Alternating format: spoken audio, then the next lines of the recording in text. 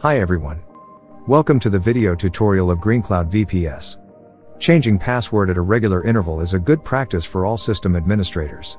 In this production environment, change the password at least every 3 months, and for other environments do it every 6 to 12 months.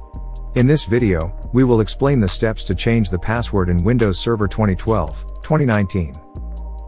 First of all, log into the server as an administrator.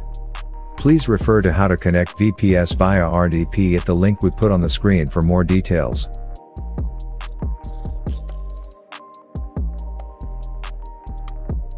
First, open an administrator command prompt. To do this, type CMD into the Start menu. Right-click on the command prompt entry and choose Run as Administrator. Type the following command. Then press Enter where new pass is the new password. Make sure you have uppercase, lowercase and number with at least 8 letters.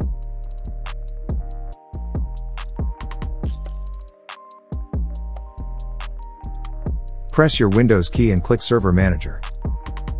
Select Tools. Click Computer Management.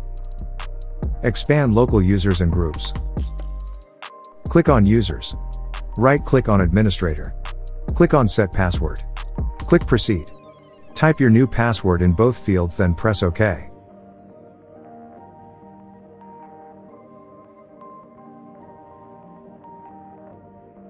First, log into the account provided by your server provider.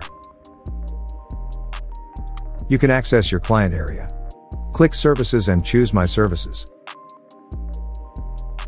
Find the server you want to change the password and click on it. Click on Change Password. Write a new password and then press Save Changes. Make sure you have uppercase, lowercase, and number with at least 8 letters. Now, the password has been changed successfully.